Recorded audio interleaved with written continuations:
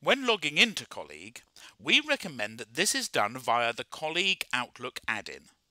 This helps to ensure that there is a connection between the two applications. We will discuss the features of the Outlook add-in later on in this course. The first point to touch on is the navigation. Colleague is designed to be familiar to those with experience of Microsoft Office.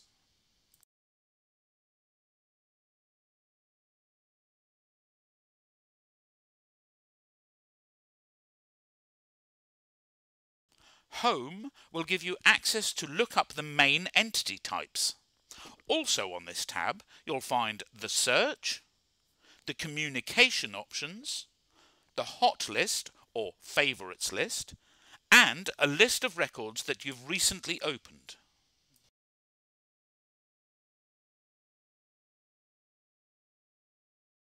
View will give you access to the diary, reports, Colleague CV parser powered by text kernel, watchdogs, and the summary and status options, which will be explained later in this course.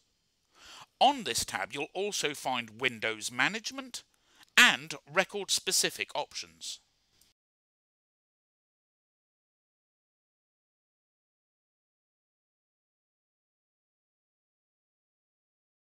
The back office area is beyond the scope of this course. The File menu will be touched on, but it is predominantly covered in Colleague's admin training course.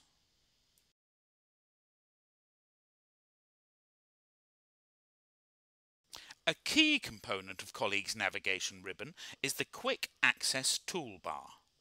This allows you to add a shortcut to any of the menu options with a single click.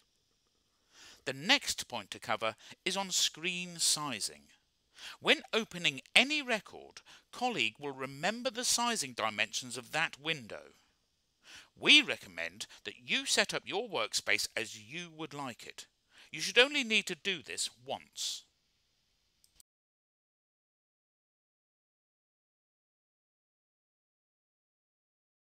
Let's take a look at the selection screens. Each main entity record will have its own selection view with parameters that are unique to that record type.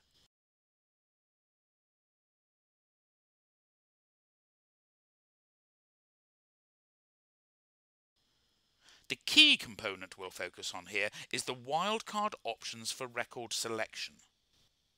Trailing will bring back anything that begins with the word you've entered. Leading and trailing will bring back anything containing the word you've entered. And none is an exact match. When reviewing the results of a selection lookup, you will have the ability to click on Options and select the fields that you wish to see in the output.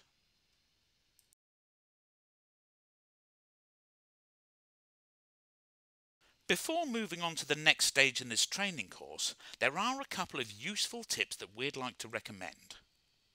The first relates to the changing of your password. The standard renewal period of your Colleague password will be 28 days. However, should you wish to extend this, you can do so by clicking on File and then Change Password.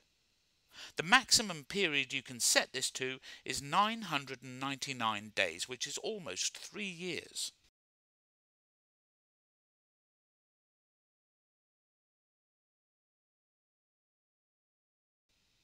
You can also quickly switch between Colleague and Outlook using these menu options.